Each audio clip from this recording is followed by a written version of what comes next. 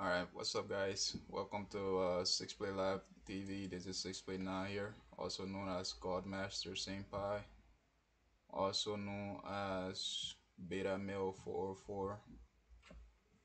The 404 is a code for not found, and also known as Dandy, also known as Troll Titan. Alright, I got a lot of names. Anyways, I just want to give a shout out here. Very constructive feedback from a viewer, and if you're watching any of my videos and you see something that you think I can improve on, that would be pretty nice if you write a comment. Yeah, if you make a comment on it. Anyways, we're gonna make another video here on Graymane. As you guys know, my Graymane is pretty much the best in the entire game, and my chain as well. I think I will show you guys my chain hyper carry. Uh, like a minute ago, I just ended my match with a very hard carry and gameplay. And anyways, I'm gonna show you guys this one, and maybe I will show the chain after. So here we have a match against Orphea, BW, Graymane. You see, these combos are quite like the overall team they have is really good, and we have a pretty strong team as well. But when you come to this overall matchup, like the only thing that it comes down to is the skill and game IQ, and that's something that really separates the winners from the losers. And we're gonna see throughout this match.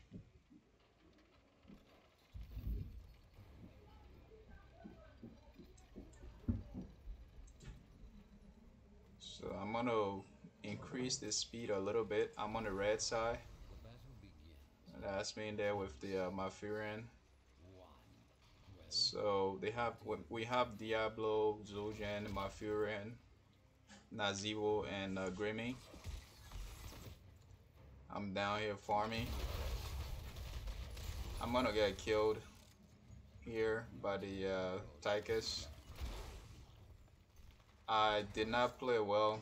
I overextended multiple times, and I should probably slow this down. I overextended multiple times and took way more damage, and he does percentage damage. My base damage is pretty good, but like not until I get my entire build set up. Like I have to play in a bit of a safer way, and then past level 6, that's when I start to be a little more. Actually, I play aggressive. Like I play really aggressive, especially when I play Ophia. I play like very aggressive. So this match is a silver match, but some of the players here are pretty good. Um, anyways,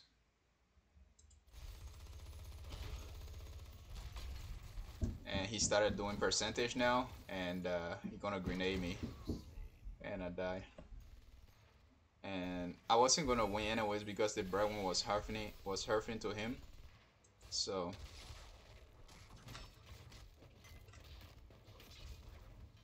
anyways, that was a good play on his part. I'm not gonna lie on that. Here we have a Nazibo and a Dahaka. Naz is supposed to. Well, I don't think Naz wins this because she hasn't done her quest yet. And the Dahaka can just heal from hitting the minions, so I don't know. Anyways, I took that L with a pry and I went to do my camps. And then I saw a tank coming in. And at that point, I think everybody was gonna come in. So I just backed out. My Fury is passing around, that's very dangerous. But good job to catch up with me. And Diablo tried to rotate, but it's too late. And he's gonna get picked up here. He got rooted. He passed through the, I mean, my Fury put the root down. He passed through the root and got out. The match is going okay. And Diablo is saying, stay with me. And Diablo gets killed. Orpheus, I guess, the kill on his Zildjian there. I try to get a kill on the extended Tychus, but the Bradwin was half into him. The Bradwin is pretty good. She saved a lot of lives. They're gonna capture their first objective, and the SP diff is 1 level. And our main goal right now should be to get XP. But from the looks of it, my team doesn't know what to do. My Furan is supposed to be with the tank, but she's rotating with me for some reason. And Diablo is left in the middle here against his counter. Soldier's gonna rotate there. And I think that Nazibo died or something, and I told the Nazibo it's okay, and then the Diablo said, "Are you drunk?" or something like that.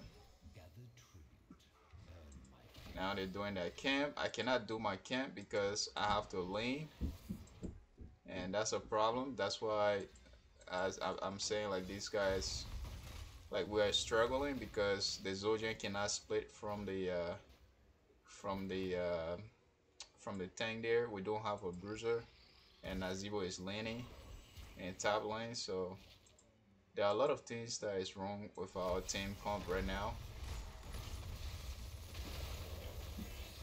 And Taka is gonna kill Diablo, obviously, and I'm just gonna clear this wave because I know we're not gonna win anything.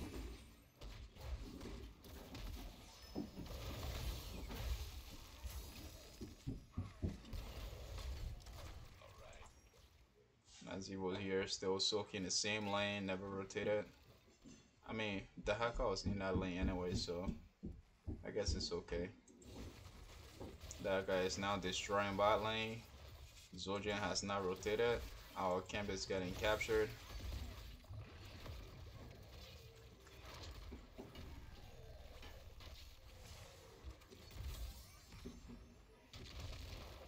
I want to check. I found these guys.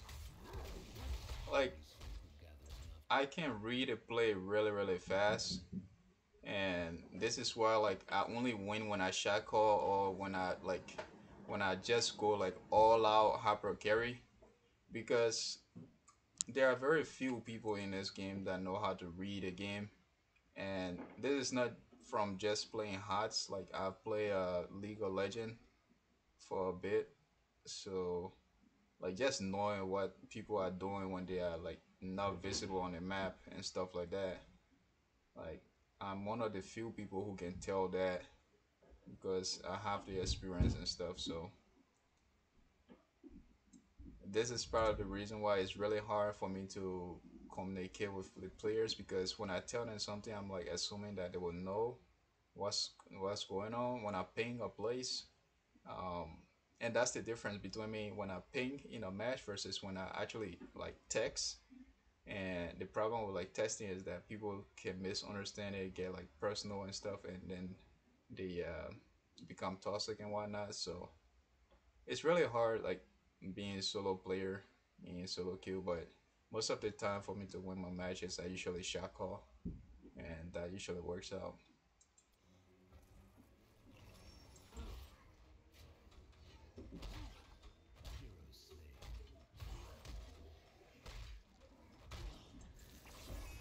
Diablo gets killed here, but he attack us again.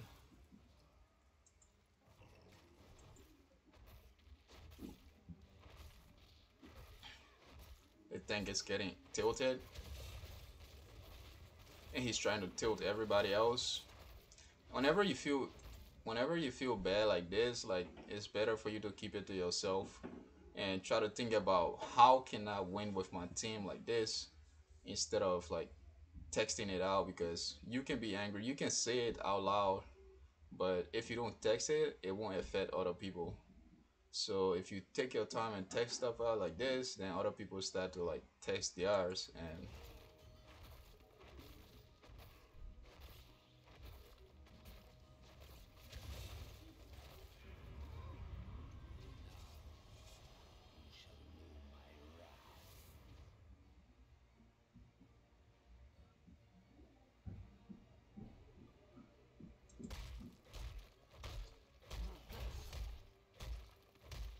access version is the lane so we can get SP in all lane. Um, yeah, when I text doing gameplay, it usually come out as a mess. But there's a little bit of sense in there. Try to get on the BW so that they can back out. They did, and then I back out. In higher elo, I would probably die doing that, but I'm taking my chances.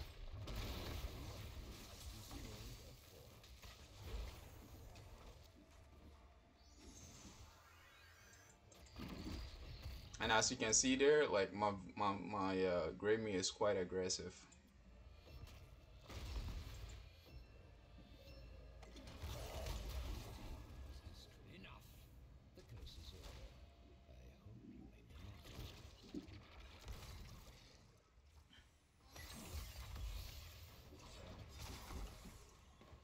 And that's also one thing I want to point out is that my build, the way I build my character, kind of suits the way I play. So whenever you are making your build or choosing a build on I say hot log or whatever, I don't think that's hot log.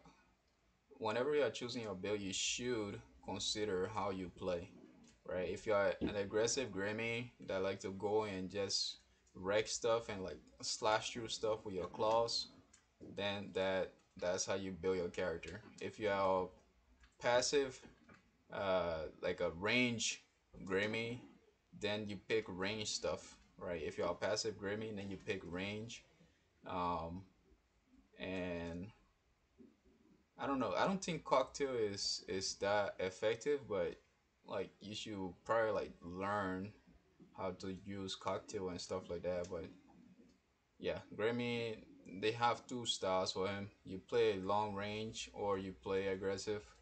I play Grammy in mid range, which is aggressive, and it's not long range. So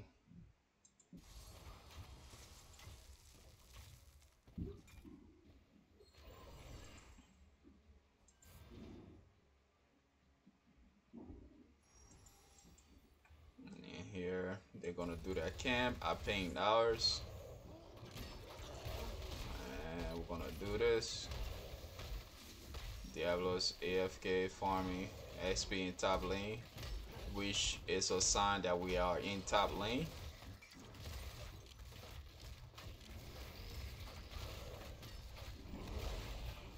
They grab their boss, we grab ours. The minion have been pushed in by a little bit. Nazibo is not supposed to be here. And I'm gonna ping retreat, but Nazibo, I said Naz, telling her to leave, but she's gonna stay. And she gonna wall herself and die.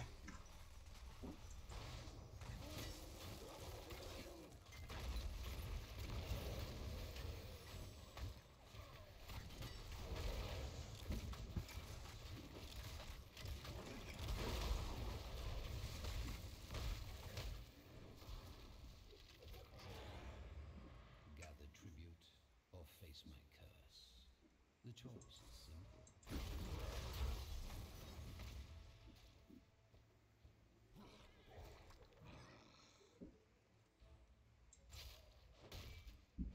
And get in that camp here.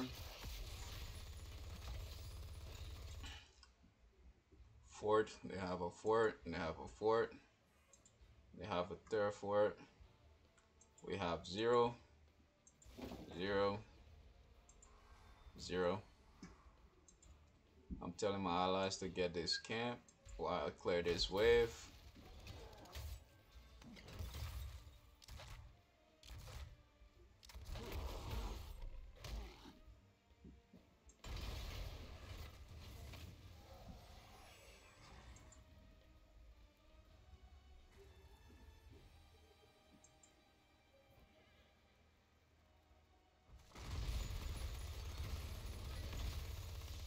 Yeah, root it. The guys coming in.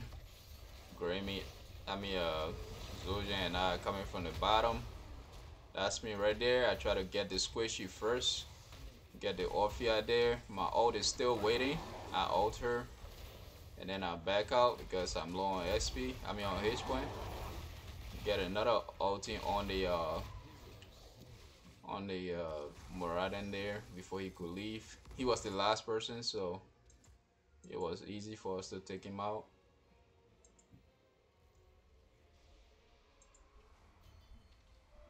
They messed up. Yeah, that's as you can see after 6, that's when I get a bit aggressive because that's when I like get my quest and stuff.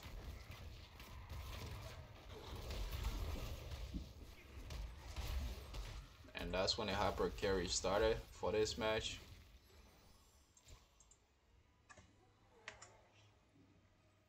And my quest is at 11 right now.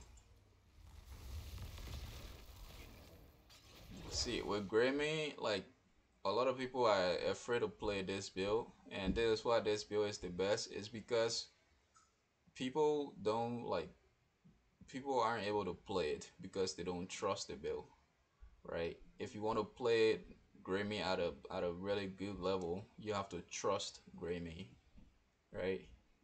And that's the same thing with play Orphea. Like you have to be aggressive with Orphea, trusting that you can like sustain yourself. You have endless mobility. Like when I say endless, it's like endless. As fast as your hand can move, that's how fast your entire your gameplay should be, right? And that's why like in the past, you guys could have seen my Orphea matches. Like I destroy people when I play Orphea with a good team. Um, Otherwise, I might like either int and die a lot, or I just like completely destroy them. Like, and that's how I play. Like Orphea is supposed to be play aggressively, and if she's with a good team that has a bruiser, and I don't mean Troll. Troll is not a bruiser. Troll is a melee character. If you take Troll and you happen to be with Orphea, you want to take the slows instead of the Earthbreaker thingy because it does nothing for Orphea. So if you guys have an Orphea player like and she's playing Orphea, like you want to pick around the Orphea because Orphea does probably the most damage in the entire game apart from Liming Orbs. Um, and she's also the most, well, not the most mobile. I think Tracer is a bit mobile, a bit not like when I say a bit, not like small bit. I mean like she's she's up there, right? Uh, I I don't know. I'm probably forgetting who is, but for now I'm gonna say Tracer is probably the most mobile character, and a good Ophia is also mobile, and Grammy is is second. I'm thinking about variant. Twin Blade variant is also mobile, but it also depends on the distance. Like how long does it how what does it take to activate that like that mobility? Variant have to hit a target to activate, and he's a melee, which kind of like limits him a little bit. And Ophia also has to hit a target and his skill shot, which makes it a bit difficult. And as for Grammy, he can lock on because the game is partially tap targeted. Um, and then you have Tracer who can just freely move around and lock on, but her targeting is like very short and stuff like that. So I would give this to like Tracer and put Graymane second and stuff, and maybe Diva and Gray and Varian in the same area ish, and Orphea is at the bottom there. Anyways, trust your character, guys.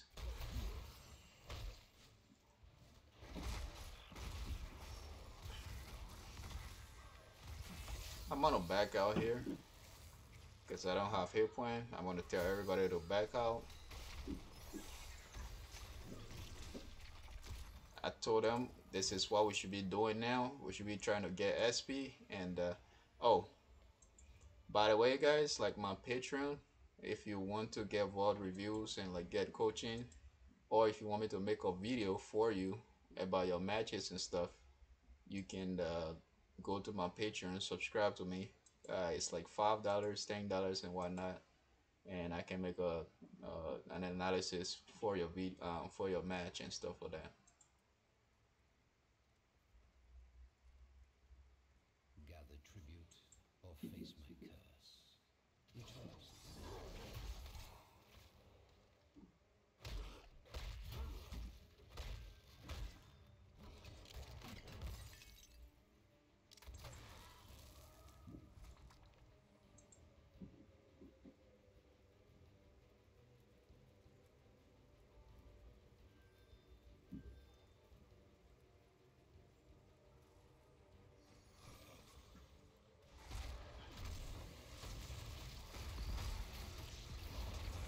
I spin there trying to find the best angle. I saw the turret, so I decided to find a way around it, and the attackers were right there. Oh, wait. Alright, so the match started. Alright, so when you're playing Graymane, again, as I said, I play Graymane quite aggressively. So the first thing you want to do is assess the entire lineup, the entire positioning of everybody else on your team. And then you want to find your target, and then you want to find uh, the disengage, and then you can go to your target, attack your target, and then find your way out. After doing this, I decided to channel this because I thought the match was gonna go on, but uh, the reptilian, whatever the laser came out, and he killed me. So that's the. I was gonna channel it, and I tried to escape, but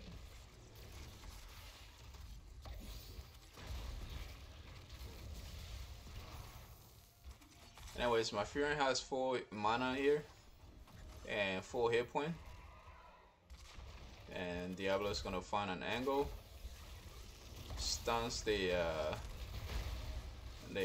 healer there. Orpheus gonna get away. There's a combat going up here. The healer was running away, so the Moradin got taken off. In the back line here, I'm pinging the Zildjian to leave because Orpheus is chasing. Right? And I told them attack one person at a time. Like, I'm literally coaching these guys while I play with them. This is why I'm posting this video as a hopper carry, because again, I'm picking a bunch of random players, playing with them, shot calling for them, and teaching them how to play. Hey, Diablo gets taken off.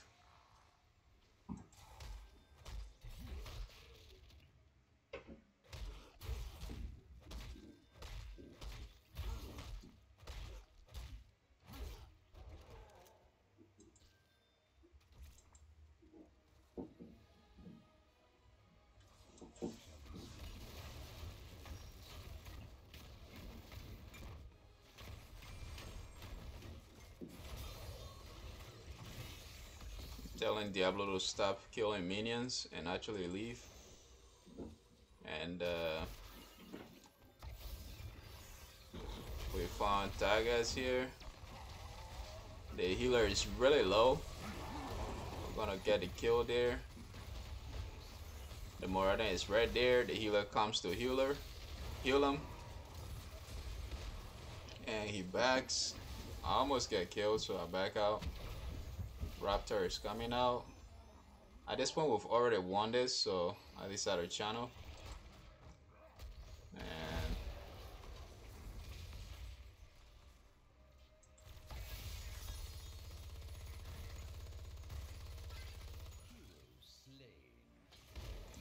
I think he came down and I killed him.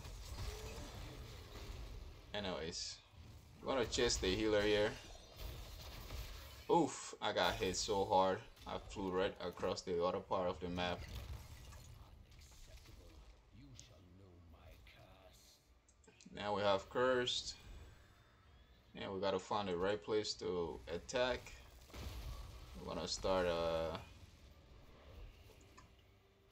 this. Please healthy tower here.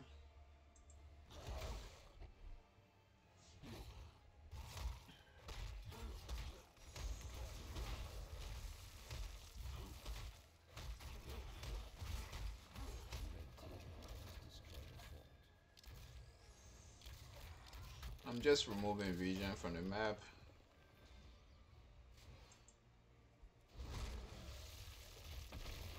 Diablo is in here doing Diablo stuff. I told them to be group, otherwise we will just lose this match.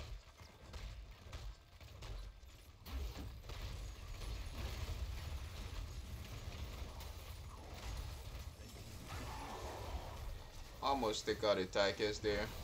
I'll come out from the Orphea there.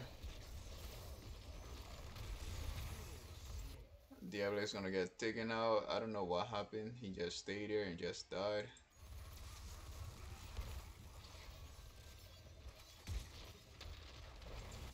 And when things are like this, you have to leave, right?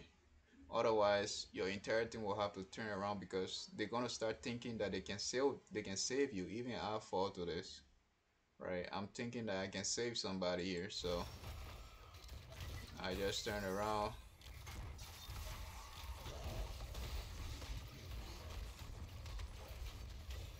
And we'll get the kills there. In this case, it worked out, but honestly, when you get pinged like this, like the white flag when it said leave, it's time to leave. You don't stay. If you stay, your teammates will usually turn around to try to help you. And when they do that, instead of just one person going down, it will be like your entire team going down.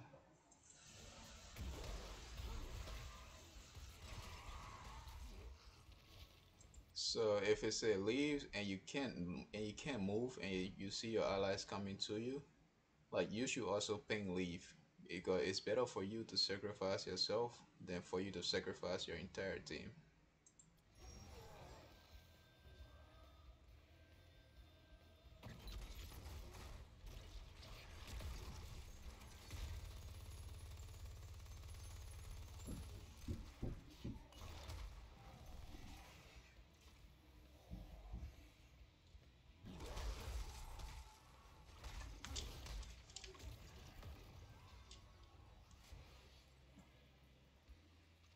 I go in the bush.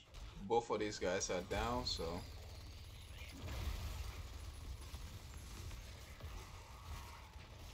I'm right down here trying to find a target. And I see one. Get him. Get two targets here.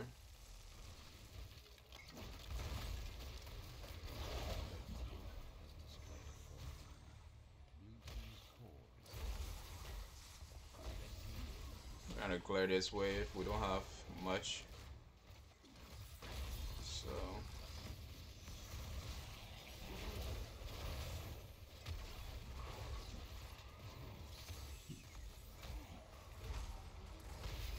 I'm just moving around, just attacking randomly.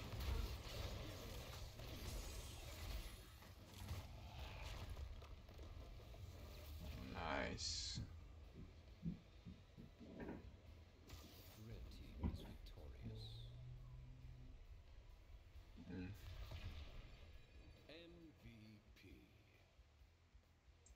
I mean, we were gonna lose that match, and then I just pull off and just took it away. You can see my SP.